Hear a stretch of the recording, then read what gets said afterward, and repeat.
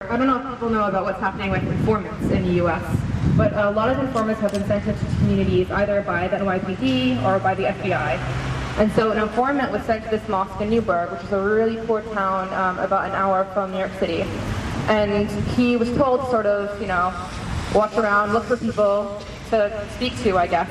And he found a few people to prey on, really vulnerable members of the community. And he found one in particular and basically started grooming him to commit some sort of act. And he groomed him and he groomed him, and the guy was really reticent, and he offered him $250,000 to participate in the plot. Okay?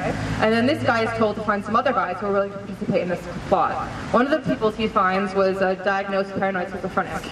And another person was someone who agreed to participate only after he was promised a large sum of money. And why did he want to use this money? He wanted to use the money to pay for his brother's liver transplant because his family didn't have good health care. So basically, this informant is fed a plot by the FBI, and the informant in turn feeds it to these victims, his victims. The informant is given a bomb built by the FBI, and he supplies it to these men, right? And he's also given the target. And so these four men say they basically wanted to calm this man out of the money, and they go and they plot this fake bomb. And basically, what was the target? It was a Jewish synagogue in New York. So as an American Jew, I guess the point of the story was just to say that the point of the plot was to make me afraid of Muslims, was to think that they were my enemy, was to think that I shouldn't stand up for Muslim rights.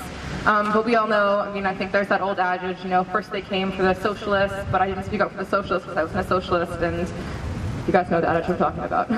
The point being that whoever wins tonight, their aim is to make us fear here or in the States, is to make us fear Muslims, both at home, abroad, to make us think that they're enemy, but we all know that they're only doing that to take away our civil liberties and to continue imperialistic policies.